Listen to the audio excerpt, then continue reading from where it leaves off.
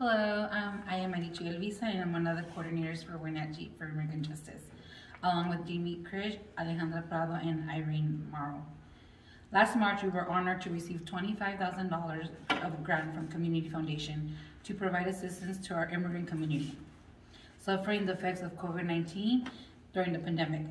Through this grant, we were able to touch the lives of 49 families. In reaching out to this segment of our community, we relied upon the Latinx leaders, schools, as well as churches for referrals of those in need. Once a referral was received, our selection committee would then review and determine the amount of financial assistance, as well as other resources available. Our philosophy is to provide immediate relief, but equip them with resource information to provide extended assistance if needed to get back on track. As you'll see from the story Irene is going to relate, it is sometimes necessary for us to help our neighbors navigate the healthcare system and other resource systems. Our aim, however, is to allow individuals to be as independent as possible and to maintain dignity with respect. We work in solidarity, not charity. One family we helped were parents with 2 teenage daughters.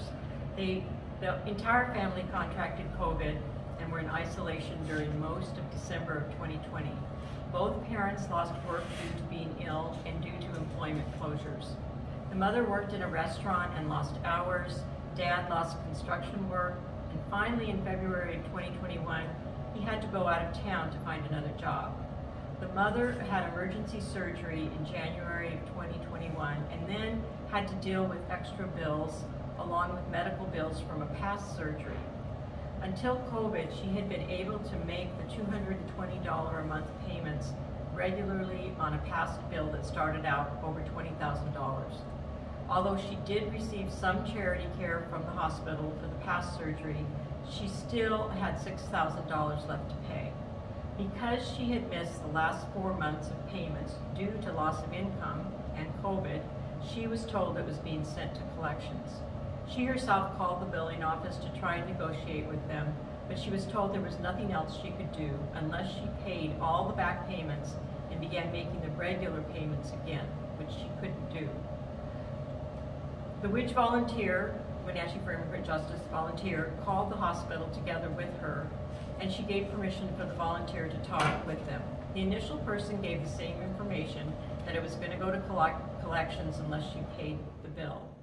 The volunteer asked to speak to a supervisor and then asked them to consider what she had gone through due to COVID and to take the pandemic into consideration. They were reluctant at first, but finally, WIDGE was able to negotiate a lower payment of $60 a month for the next 3 months, and they agreed to not send it to collections. The experience made us all realize our own privilege and the lack of equity in our system. This woman who had paid her bills regularly and on time was affected by the pandemic, but was confronted by an inflexible system. Without immigration status, she was afraid to ask for anything more. Only when an English speaker with authority advocated did they relent and allow her another option. We ended up giving her $1,500 to help with her accumulated bills due to the pandemic, rent, and other needs, and emergency surgery. Before the volunteer left her home that day, she was humbled as the mother asked to pray, giving thanks with tears for the help she received, which is extremely grateful for the Helping Hands Fund that allow us to do this important work. We are so grateful for this opportunity, and thank you so much for helping to touch the lives of those in need. You have made a significant impact in our community.